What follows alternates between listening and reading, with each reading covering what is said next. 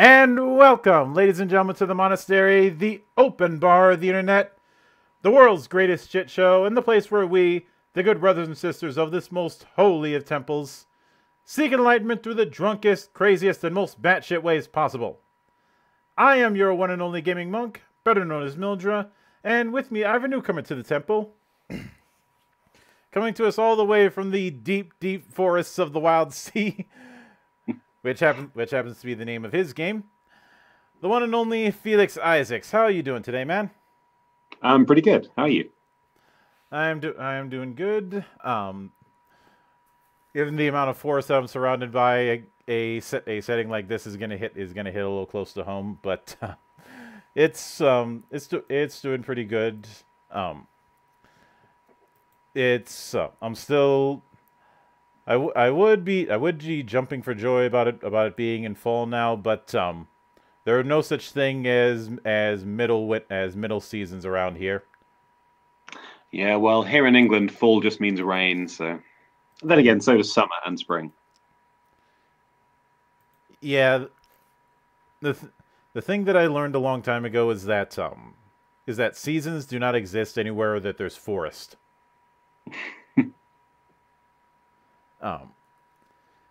Now, with that said, it's a bit of a tradition to open with the humble beginnings. So, with that in mind, walk me through your first introduction to role-playing games, and what was it in particular that made it stick for you? Okay. So my first role-playing game was Call of Cthulhu back when I was at college. It was, I still remember the character's name, Arthur Greenwood. He was a wonderful character I have wanted to revisit many times and never quite got round to, sadly. And it was run by a friend of a friend. I turned up, didn't know quite what to expect, ended up really enjoying it.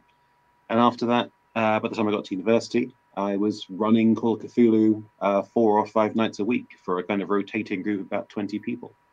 After that, moved on to D&D 3.5, and then fourth, branched out into Pathfinder a little, and then after a trip abroad, which left me isolated from all of my more traditional role-playing game books, I stumbled upon the fact that there are more than 3 RPGs in the world, and kind of opened my perspectives a bit. So, yeah, discovered a lot of other stuff from that. Yeah. Now, what would you say was the spark when it came to the creation of the Wildsea? And I'm fully aware that it's in active development, but I'm curious what catalyzed the whole idea. Well, I've been working on a very early version of the rule set ever since I've been playing Pathfinder. So more than 10 years now. But it was a very, very different game back there. The idea of the Wildsea as a setting didn't exist at all. It was just a loose bundle of mechanics, which, looking back on, I kind of cringe. But it is nice to be reminded of where you come from every now and then. It was only when I ended up teaching in a place which was surrounded by lots of mountains and trees, and I had a lot of time to stare out the window, that I got thinking about what I would like to do as a set. And as they were kind of uprooting and destroying a large area of forested mountainside near to me to reinforce it, it got me thinking about the general idea of conservation and chainsaws, and I wondered what it would look like to have a setting where chainsaws, although a part of life, wouldn't necessarily be the end of a forest. They would just be a minor inconvenience that would be quickly grown over again. And that's kind of how the setting developed.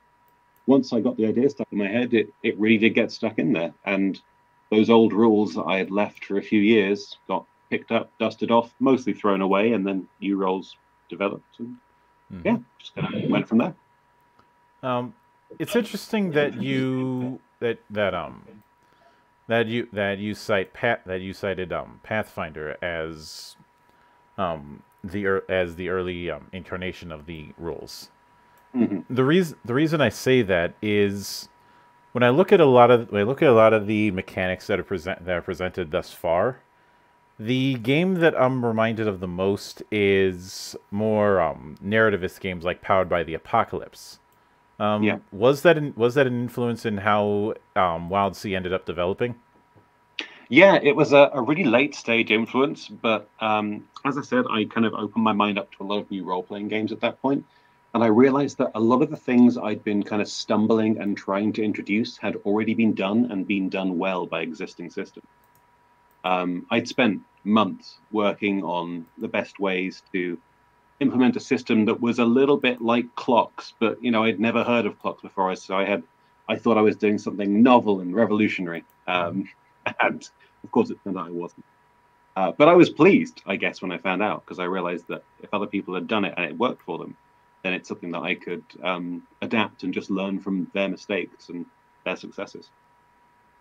While it may have started off as a far crunchier, less narrative game, finding things like Blades in the Dark and Powered by the Apocalypse was, and also things like more world-building driven stuff like Microscope and Dialect. They really changed my perspective on the rules, and they really changed how the game turned out. Mm-hmm. Now, I do want to talk about the setting of the Wildsea for a bit. Now, when it comes, the thing that I find interesting when it comes to the technology level is, would it be fair to say that it leans a bit in the realm of tech punk? Yeah, I think that's fair to say. I mostly stay away from describing a specific tech level, either like before the forest comes or afterwards. But obviously, due to a lot of the things that are presented in the book and a lot of the art, you get a general idea that there's some advanced technology at least. Yeah. It's just that strange. Yeah. It's just that the way that technology develops isn't. I'd say it's similar, but branches off from our own because of the nature of the planet. Yes, a sudden lack of fire, or at least controllable fire, was a big change. I had to put quite a bit of thought into how that would alter the way people live their lives, everything from cooking to travel. But the main thing that I notice, of course, is the fact that when calling it a Wildsea, you're trying to literally have a sea full of forest. Yeah. And now, one of the main things that came to mind with the way it's described in layers was Kashyyyk, in Star Wars. Is ringing a bell. I'm not the biggest Star Wars fan in the world, but that is ringing a bell. Yeah. What with it having layers and layers of biome, especially with all the massive trees about. Yeah. Would that be a fair comparison to some aspects of the Wildsea? Yeah, from what I remember of it, which is mostly from playing old N64 games, probably yes. Mm-hmm. And it's in that particular regard. Would it be fair to say that when somebody's going in between the area, that they'd still have to navigate like they would on a regular ship? Yeah, navigation is a kind of interesting issue when it comes to the Wildsea. There's the general kind of compass point navigation, but when you start talking about depth, most ships stay as up on the surface as possible. But a few of the things I've been working on that aren't in the playtest guide yet are submersibles. So the different levels that exist, the thrash, the tangle, the sink, and the drown. Some point hopefully at some point, I don't want to get too ahead of myself, they'll get a bit more of a thorough working through so people can go up and down as easy as they can, left and right. Mm-hmm. I do definitely imagine each level as having its own distinct problems and benefits. Yeah. And when it comes now, you've also described the Wildsea as low magic, high weirdness. Yeah. Could you go into what you mean in particular by weirdness in this regard? Yeah, no problem. I've never been a fan of the kind of quote unquote standard fantasy idea. I love weird fantasy. China Mabel's Baslag was a huge influence on the early Wildsea setting as well. And there's a lot of influences still there from that. The weird fantasy is definitely my bag. Mm-hmm. As for what weirdness means for the Wildsea, it's that I am happy to mess around with spirits and alchemy and all of the non-shiny light version of magic. But as soon as it comes down to traditional casting of spells and things, that's where it loses my interest. So there's not really much of a representation of that in the game. Mm-hmm. Now, when it comes to the races, I'm guessing that with the design of the core four, you wanted to have it that that there's not exactly going to be a traditional fantasy equivalent for them. Yeah, that's about right. Mm-hmm. I mean, we of course have I'd say the closest one to an equivalent would be the first one, the Ardent, because they're basically just humans. Yeah, they're definitely the kind of the human types. Mm-hmm. I think of them. I still call them human by mistake every now and then, although they are setting-wise distinct from old world humans. Much tougher, much more weathered. But I try to get away from a lot of the kind of older school fantasy tropes, especially when it comes to a human population as being, oh, they're the generalists, they can do a bit of everything. I don't find that interesting. So I specifically, with the Ardent, made them into a kind of much tougher, much more varied, but with their own strong traditions kind of group. All right. With the Now, when it comes to the Ectus, it mentions them being cactoids. Yeah. Would that apply for how their body is structured? That it's very similar to a cactus in terms of how it endures. Yeah, the Actus actually are probably the bloodline that get the most play from playtesters. Mm-hmm. And people have played various different kinds of cacti, or cactuses, whichever one it is. I never know. And I've had people playing, using the rules for the Actus. They've also played things like collections of kudzu type vines as well. So there's been a lot of flexibility as far as like, is it a traditional cactus in the shape of a person, or is it something a bit stranger? And I like that kind of flexibility. Yeah, and it's also noted that the Gao are a more synthetic race that's more mushroom based. Yeah, definitely fungal. Mm-hmm. With the Ectus and the Gao specifically, I wanted things that, because it's a very plant-based world, I wanted things that tied into that. But I didn't want to do a more traditional kind of dryad-esque or leaf-based creature as one of the main races. I wanted things that felt like they were definitely part of nature, but that stood out from the general makeup of the sea itself. Yep. And when it comes to the last of the four, the Zelicrae, yeah. Zelicrae. Yeah. I was curious. One thing I was curious about is what of all the kind of origins that could be done with forest-based races. Why spiders in particular? Since they are a hive mind of spiders, in a way, kind of reminding me of the recent Spiders Man, which yeah, is I've had a few people pointing that out to me as well. Why spiders in particular?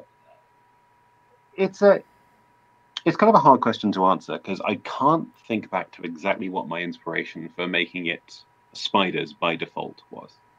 And I have personally in a playtest game played a Melicrae, which is just the Chelicrae variant, which is made of bees rather than spiders. It's a very fun character to play. But I think if I kind of rack my brains and think back to when the Core 4 were first being developed, I wanted something that was inherently unsettling, because the Wildsea as a world, it can be played as a very kind of clean, bright place, but that's not really how I see it. There is an element of darkness to the waves. It is technically post-apocalyptic. I mean, it's soft apocalypse, and the world has gotten on with itself and pulled itself back together in the wake of the apocalypse, certainly. But I wanted something that appealed to people's inherent fears, I guess. A lot of people do have a fear of spiders. And in fact, it's something I've had to put a few warnings on the playtest document for every now and then. I've run into players who were eager to play, but also eager not to have spiders have such a huge presence in the game. So I've been to adapted versions of that for them. Well, at the very least, at the very least, nobody can. I doubt anybody's picked that so they can make bad Dr. Smith jokes. No, I hope not. Which, well, it's not going to happen at my table because everybody at my table knows that if you try and pull that thing, then you have to drink the pain glass. For the record, the pain glass is a glass full of bacon soda. That sounds, I mean, delicious if prepared right, but drunk straight, probably not so great. No, because it's basically carbonated bacon. Yeah, I mean, I do love bacon, but probably not that much. No, I bought it at a candy store solely as a threat. Well, I mean, if it works for you. Well, I don't need to break it out that often. It's more of, you know, the old saying about how the threat is a deterrent. I think, yeah, carry a big stick, etc. Yeah. But when it comes to the concept of wild sailors, how similar and how different would they be to more seaborne sailors in terms of what one would expect of what they do?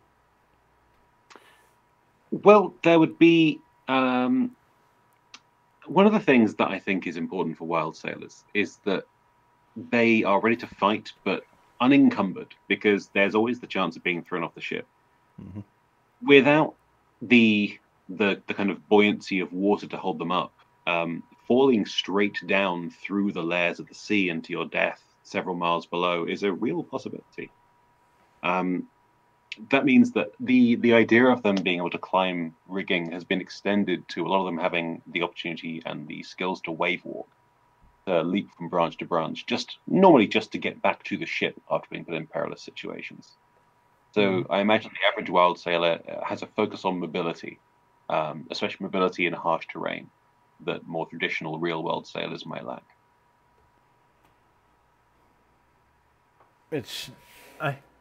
And of course, that ends up making me ask the question. I look at the art and I look at these large wild ships, and there's a small part of me that asks, that's got to be some thick vegetation for them to be able to hold that weight. Yeah, I get asked that question a lot, actually, about how do ships stay up, and part of the answer, obviously, is rule of cool. They manage to stay up. They're kind of held by the branches, because if they weren't, it wouldn't be as fun. If you got a ship, took it out into the sea, and it just fell straight through and smashed on the roots below, less fun game. Much shorter, but less fun. But in a more kind of world practical sense, I imagine the second layer of the sea, the tangle, is probably thick enough that it would genuinely hold the hulls of reasonably heavy ships. In fact, hold them so well that you would need something like a chainsaw to cut through it while propelling yourself. That's the whole idea behind the most common ship type effect. Yeah. Now when it comes to characterization, I know I made the comparison between this game and a Powered by the Apocalypse game, but I'm guessing that when it comes to character creation, it's not going to be based on game books the way Powered by the Apocalypse is. No, I'm a big fan of point buy systems, Mm-hmm. um, and although the Wildsea isn't technically set as a point buy system, the full rules do include a kind of point buy esque option for making characters. I'm one of those people that just loves taking options from various different backgrounds and parts of books and stringing things together in weird ways. Yeah. I was also a terrible D&D player for the same reason. I was one of those types that had a level in 6 different classes by level 6. So Yeah. it's the way I play, so it's the way I made the game as well. Um. Well, taking that There is into nothing account, wrong with playbooks. take. Playbooks can be great. They just don't suit the way I make things. Yeah. Um. Now, when you mentioned point buy, are we talking? Are we talking a full on point buy, or are we talking a segmented point buy? Segmented in general. There are basically certain options for your character that you have to have a certain number of things for. Mm-hmm. If you've got a bit more experience with the system, you can drop some of those options, put different things in different places. It's made to be as flexible as possible, the way we're looking Yeah. at the full rules at the moment. But think of it more as a kind of restricted point buy. Mm-hmm. For this section, you can take things from a particular section from any of the backgrounds and origins. Yeah. Part of the reason I end up asking that is whenever point buy is implemented, it's one of those things that has to be approached that, in my experience, has to be approached carefully because you can have the possibility of choice paralysis, and the Oh yeah, point buy is a great unbalancer, and it's also great to have, especially players new to a setting-based system. Look at the vast array of options and go, "Well, I have no idea what I'm doing." um, Which is why it's not the basic way of doing mm-hmm. things. Yeah, If you're a bit more my experienced mentor with called it swim. Damn it. it. Yeah, Um, and no, it's of course the poster child when it comes to the extreme ends of point buy will always be stuff like hero system or GURPS. yeah, not ones I've actually played personally. I've never delved into the GURPS well. Um, you still have your TI-83 because you're probably going to need that. I never had one in the first place, sadly. I'm just saying. Sometimes it feels like doing point buy with GURPS is borderline doing calculus. Yeah, I don't think I'd be very good at that. Mm-hmm. I try and keep the numbers small in the Wildsea in general. But something else I noticed is, of course, having a sheet just for the crew and Yeah. and ostensibly for the ship as well. I'm guessing that was one of the things that you had nailed down from the get-go, that you wanted to have the ship be as much of a character as the, well, characters. Yeah. In fact, in the very first playtest, they made their ship before they made their characters, Mm-hmm. and there have been a few playtests since then where that's happened. Theoretically, I imagine people coming together to make their characters and then make a ship that suits them. But with the shipbuilding rules, which exist in secret places, Mm-hmm. where as soon as people get a look at them, they kind of get entranced by the options for building a ship, get distracted by that, and then make characters that fit the ship they've built. And I'm entirely happy with Yeah. Now, when it comes to the ratings of a ship, now some of them I can guess as to what they're going to be, but there's a few that I'm curious where they play a factor. Yeah. Now the first one I'm curious about is seals. Yeah, people bring up seals a lot too, which makes me think I need to write a better description personally. Seals is the ability of your ship to keep the outside out and the inside in. Even though you're not in water, there is still many things that can get inside the ship that you don't want there. Pollen, spores, insects. Mm-hmm. Especially if you have some kind of galley, you don't want that kind of thing coming in whenever you can help it. Mm-hmm. And the higher your seals is, the better sealed your ship is, literally. Yeah. Saws. Yes, the ability of your ship to cut through the waves effectively, or in a more abstract sense, to bypass obstacles with force.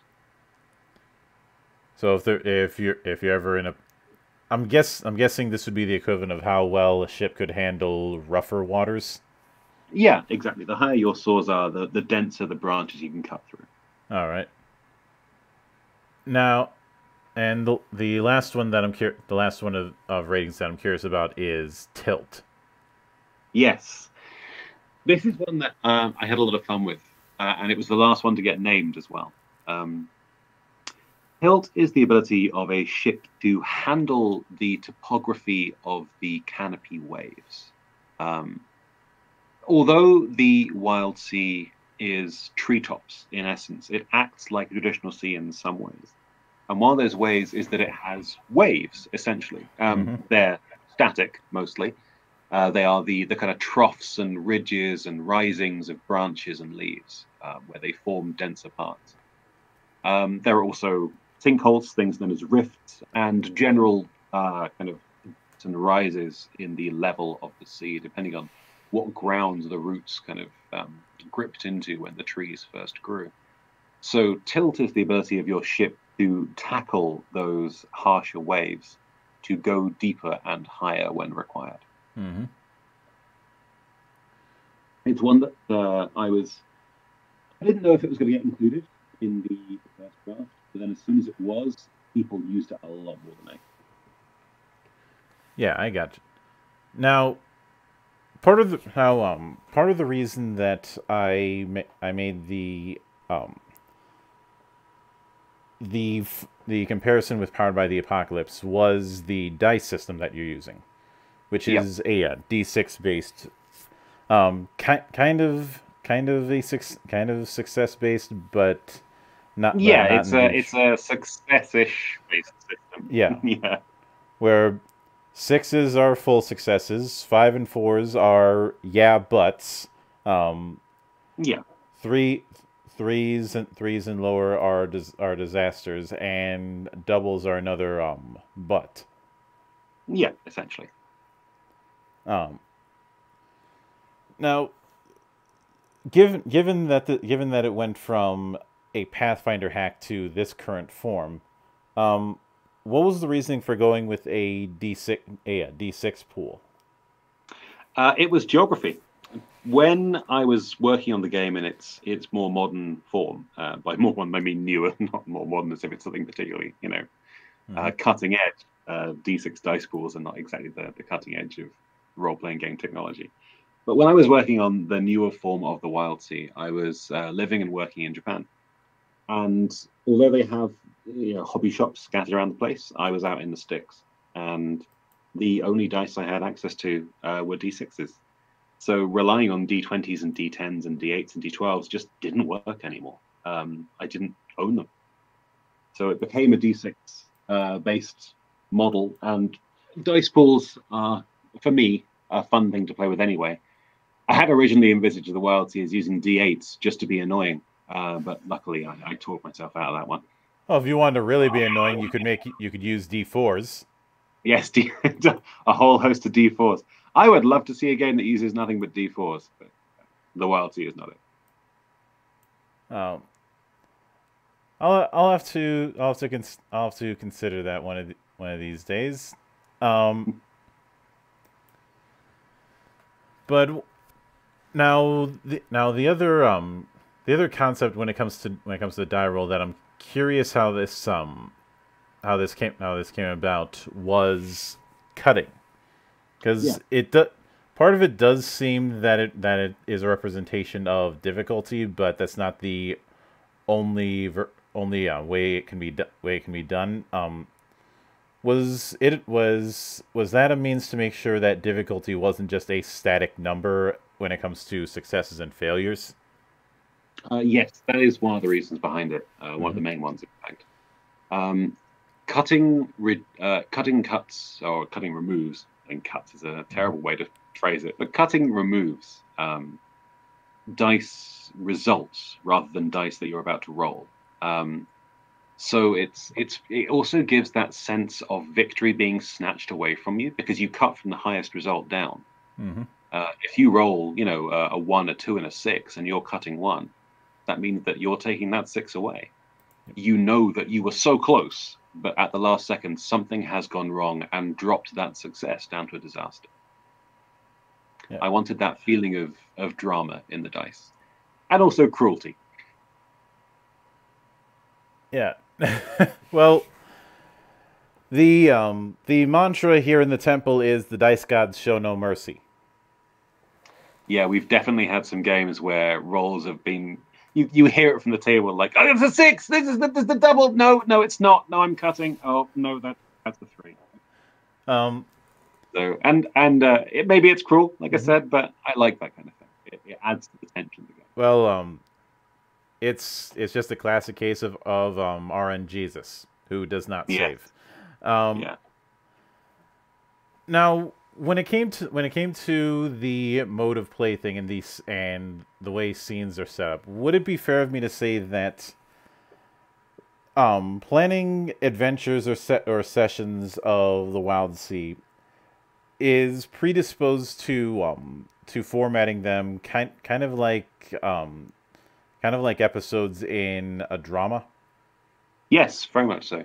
I wanted it to be a game that could be easily played in a kind of episodic format.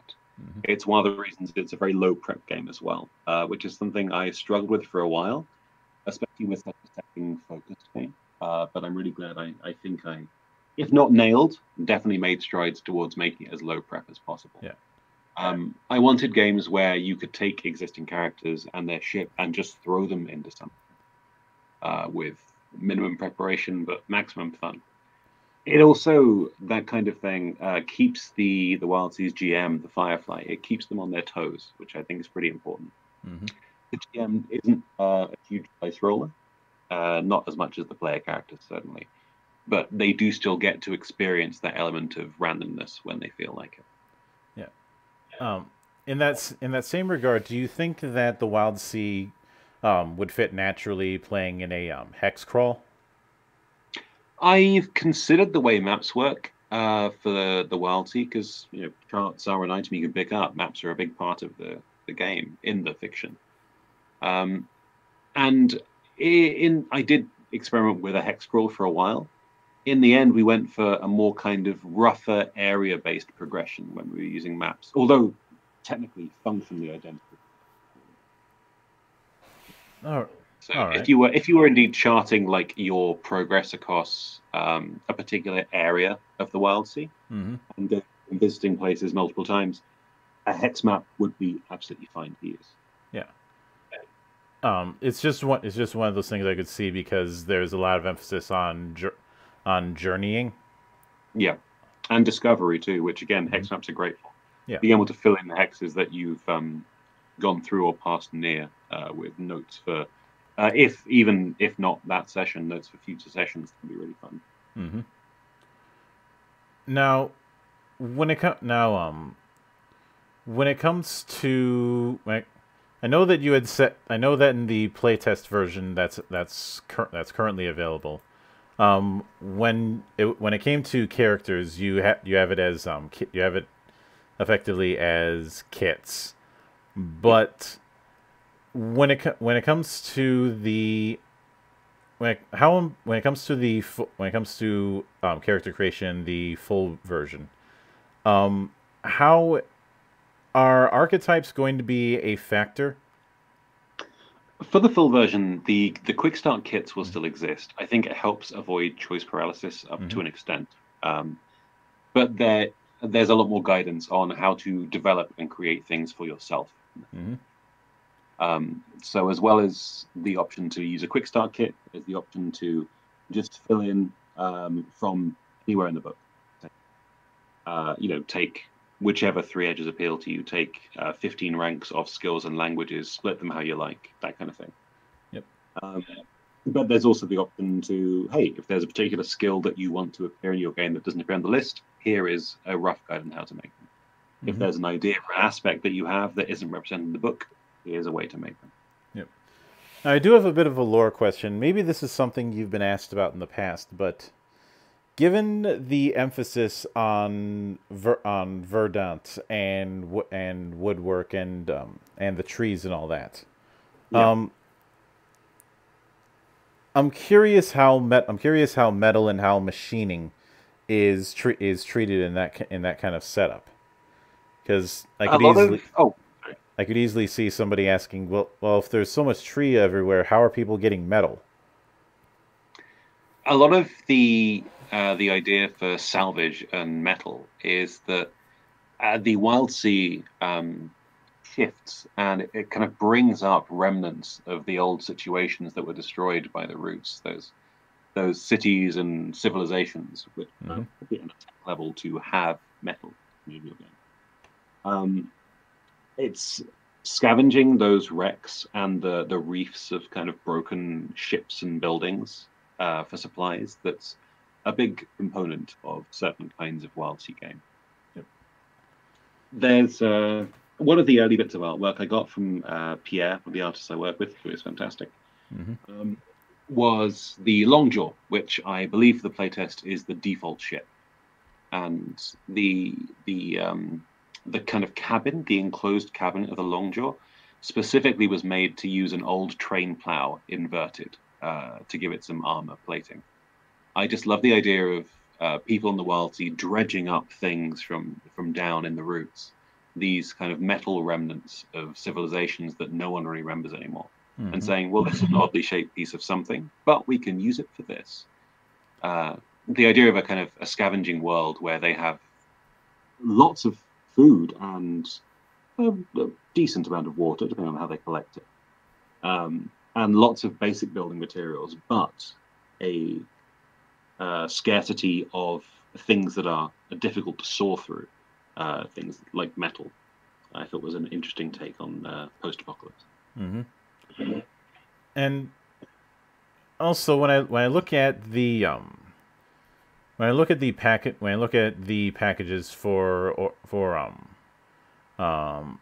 Bloodlines, Origins, and Posts. Yep. One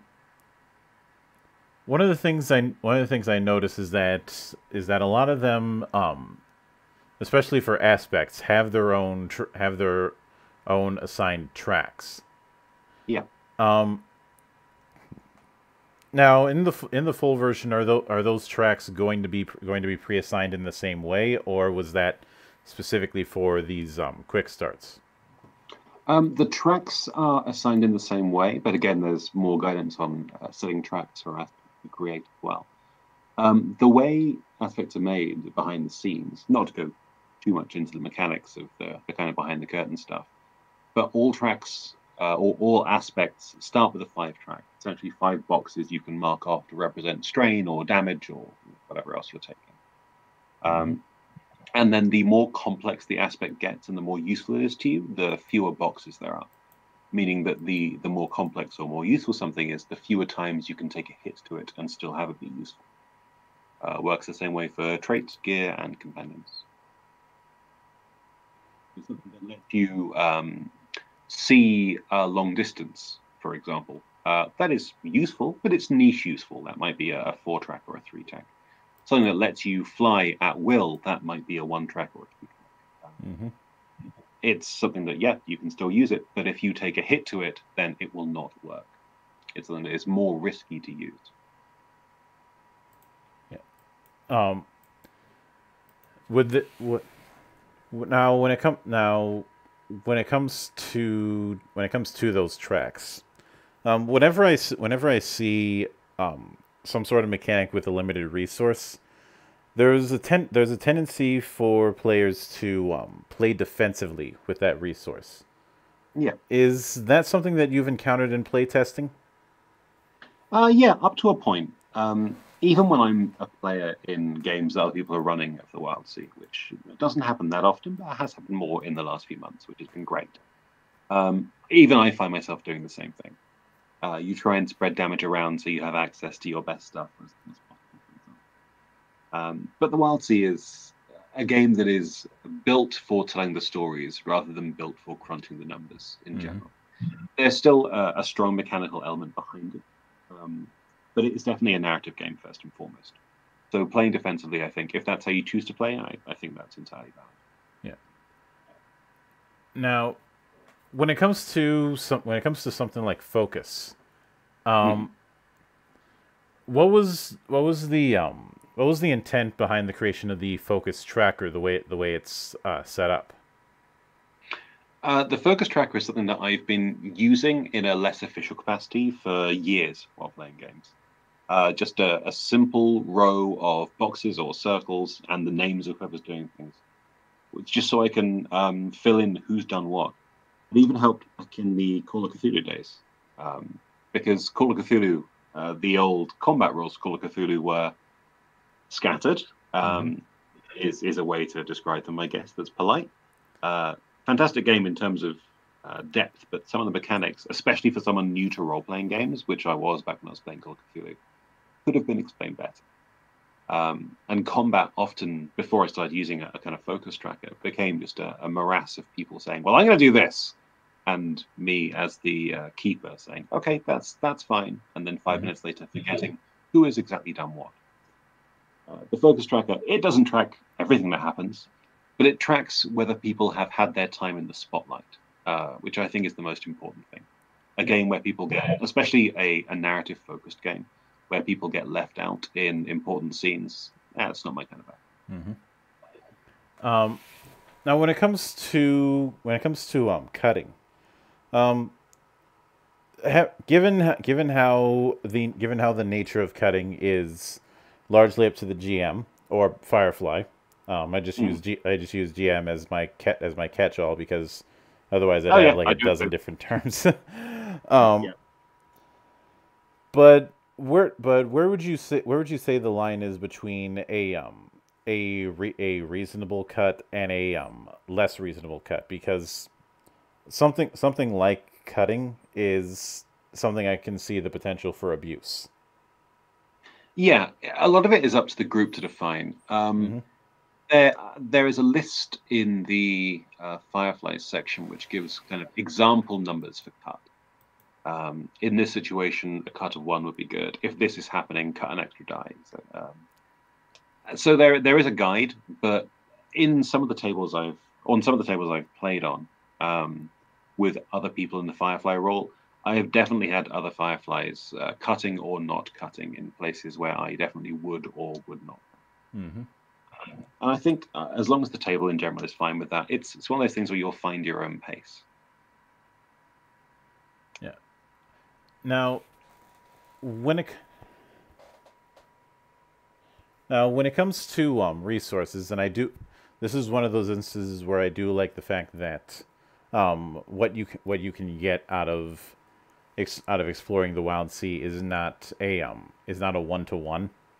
Like for example, I don't see anything that would be the equivalent of standard currency. Yes, I have avoided currency.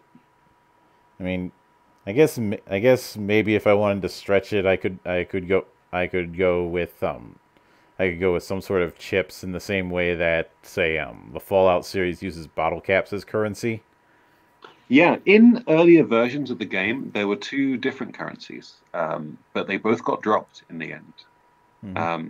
One of them still exists in concept, and one of them still exists as part of salvage and specimens. But, for a while, it was amber from the trees, but then I realized that an economy based on amber in a world where trees are everywhere might collapse pretty quickly. And then after that was scratch, which is still there as a concept, I believe, in the rules, which is just the thought that you always have something on you to pay for the minor inconveniences of life, like a bed for the night or a drink. Just those odds and ends in your pockets. Chips of amber, old kind of nuts and bolts that you've got from a wreck, apple cores and seeds. But eventually I realized that the economy barter-based was just the way to go, I think. For a game so much about salvaging and attaining and defining what you find as you play, I'll see the better.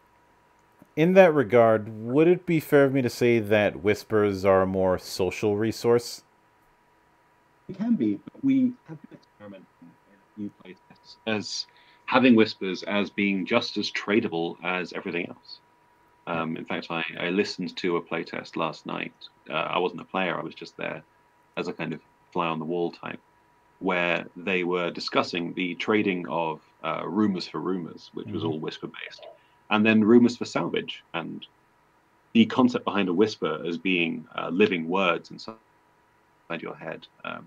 which erase themselves once they're spoken or transferred. It means that they really can be used as a kind of bartering material. It's not just disseminating basic information. It is a specific, powerful word which can be passed from mind to mind. So if you want to trade that for food or shelter, I suppose you could. Mm-hmm. Although they are, as you say, often used as a more social resource. Yeah. Now, of course, I'd also note given the nature of the Wildsea vessels, Yeah. I'm curious if you've considered combat between ships. Yes, it's something that's come up. I can't remember offhand if the rules for massive damage are in the playtest, because we've been playing with them on the private tabletops for a while. Mm-hmm. But ship-to-ship combat is something that's come up a few times. Ship-to-person combat is generally very quick and very bloody. Ship-to-ship combat is a lot more about maneuvering and using your ratings effectively, Mm-hmm. and is based around kind of chase and escape a lot of times, or smashing ships together and repairing the damage afterwards. Yeah. But it's something that a lot of playtest groups seem to want to explore, so it's definitely something that I need to put more effort into as the work progresses. Mm-hmm. The main reason that I ask is that in the bestiary for the book, at least the one I've got in front of me, there's notion of certain pirates. Yes. Yeah. One of the reasons I want to develop ship-to-ship combat Mm-hmm. in general is because people do really like boarding pirate ships. I don't know what it is about them, but people love doing it. Whenever pirates turn up, crews are just drawn to boarding their ship in some way. And that normally does involve getting close, so ship combat generally ensues. Yeah. Now, when it comes to equipment, one thing I'm curious about is we did delve a little bit into tech level, but I want to delve a bit further on when it comes to this.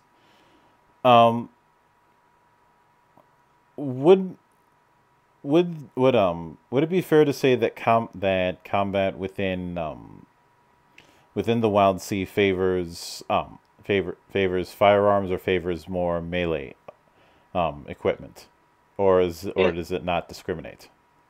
It depends on the kind of engagement you're in. There is the choice when you're choosing your kind of weapons, if you do in fact choose weapons, because some characters don't. To get them does CQ damage, which is close quarters, or LR damage, which is long range. But there's no cost difference between the two. A lot of it's situational. When I first imagined the Wildsea, it was very much a kind of pistols and cutlasses type world. So I assumed most people would have a close quarters weapon and a long range weapon. Long range for as you're running into an engagement, and then close quarters for, when you suddenly hit the enemy and then you're kind of in the melee. But the way a lot of games are played out is that people have found their own particular style as to whether they want to engage at long range or close quarters, and work with their group to maneuver opponents into the right kind of space to do the most damage. And I'm entirely happy with that. So I couldn't say whether the game favors one or the other. I think a lot of games tend to favor the versatility that comes with long range, but in a place full of branches and leaves and smoke and spores, long range might not be as useful as most people think. Mm-hmm. Now, when it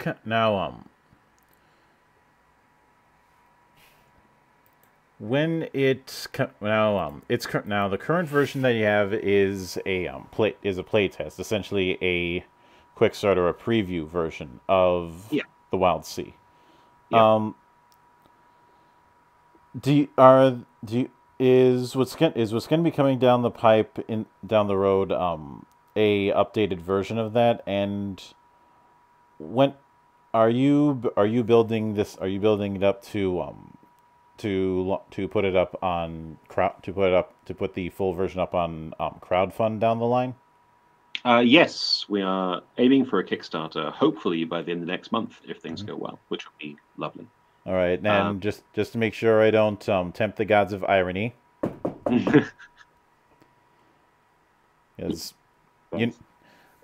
But now, when it comes to something like impact, yeah. um, I'm cur- I'm curious how I'm curious where the line is when it comes to that to determine what would be low, normal, high, or massive impact. A lot of the times we've played, impact hasn't really come into the game that much, unless there are specific aspects based on it. Most things are assumed to be of normal impact. Things are going to be low impact, and the Firefly pointed out. Most people will just reconsider their action.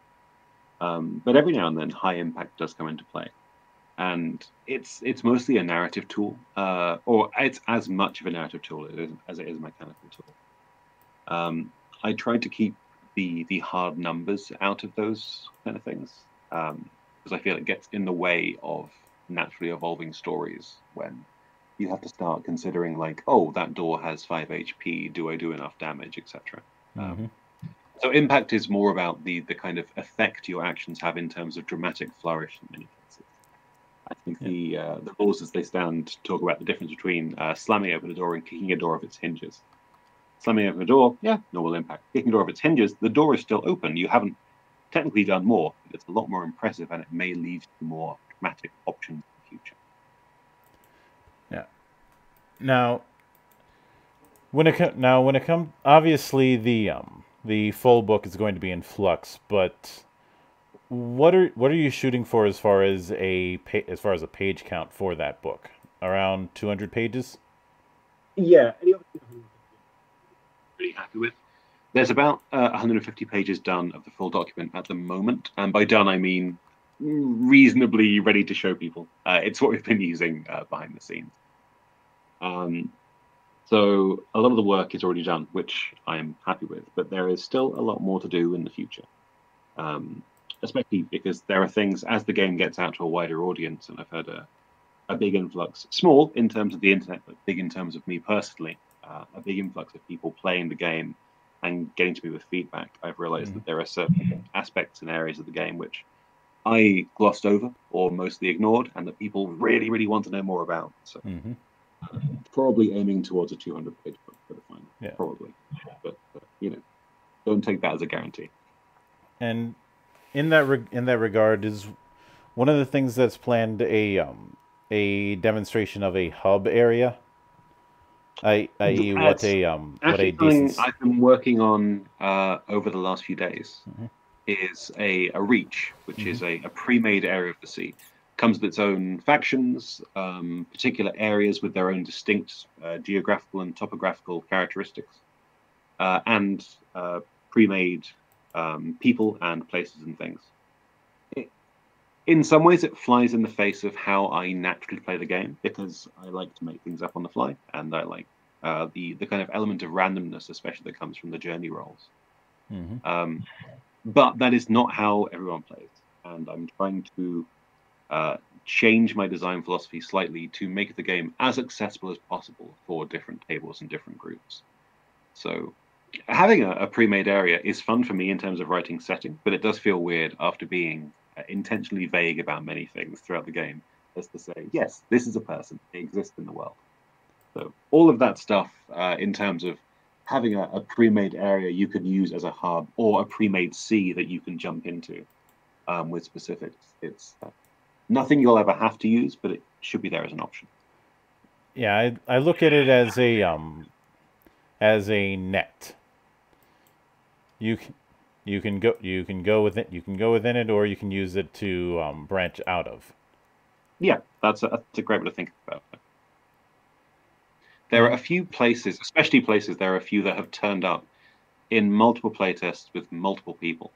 For example, the twin reef cities of Kither and Kinner, where no one quite knows which one they're on or which one has which name. mm-hmm. They've turned up in so many different playtests. There's nothing really in the book about them or in any of the documents that have been published about them, but they just keep turning up. So they'll make it in there eventually. And to when it comes to the because you've been playtesting this for a good amount of time, what would you Yeah. say some of the learning experiences you've had from the feedback you've gotten? One of the big ones that was definitely one of the big ones for me was realizing that people were going to push the limits of, or push the way they used aspects and edges far more than I ever assumed they would. Also skills, technically, I suppose. But I intentionally created aspects to have a general description, usually, and a single mechanical purpose. Over the start of playtesting, the way aspects can be used has gotten a lot broader because a lot of players inherently, when faced with the challenge, would comb through their sheet for anything that might give them an advantage on that. And aspects came up again and again. People using their traits and their gear in unexpected ways. And it came up so often, I just incorporated it into the game. Mm-hmm. I love seeing people being creative with what they've got, especially if what they've got feels inherently restrictive. Yeah. Starting with only 6 aspects as you do, but seeing people realize they can use those aspects for various different things, as well as the mechanical purpose they're there for. And that's all from playtest. And I will note that I'll certainly be looking forward to seeing how the full book presents itself. Mm. But I'm glad. Me too. well, hopefully you too. It's your book. I mean, the design of the even things as simple as the page design changed so much over the past year or so. As I said, I've been working on the system on and off for years, and working on the setting for about 3 in a very vague way. But it's only over really the last kind of year to year and a half that it's really come together and become something serious. Yeah. So I've done more work in the last year than I had in the previous 3 or 4, because suddenly it became a thing which might actually go somewhere rather than just a pipe dream. Mm-hmm. And well, the only thing that I ask is please have an index. Yes, there will be an index. It's something that it's not the first time it's been mentioned to me. There weren't page numbers in a lot of the previous editions as well, and that once it got to the kind of 100-ish pages thing, I realized that having a contents page and page numbers and an index would be essential, especially for something set to test. So it's coming, believe me. And with that in mind, I do want to sincerely thank you for taking the time out of your schedule to come onto the show and enjoy the crazy. Yeah, no problem at all. And of course, anytime you see fit to return, the door is always open. As I often say around here, drinking is not mandatory, but it is encouraged.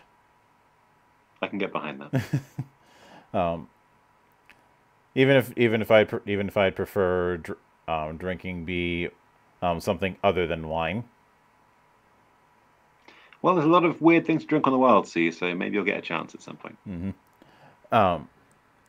And of course, a sincere thanks to everybody who took the time out of their schedule to enjoy the madness. And there will be plenty more where that came from, as there always is here on the open bar of the internet. But until then, on behalf of the good brothers present and not present, my name is Mildra. I am your gaming monk. Stay fucking frosty, everybody.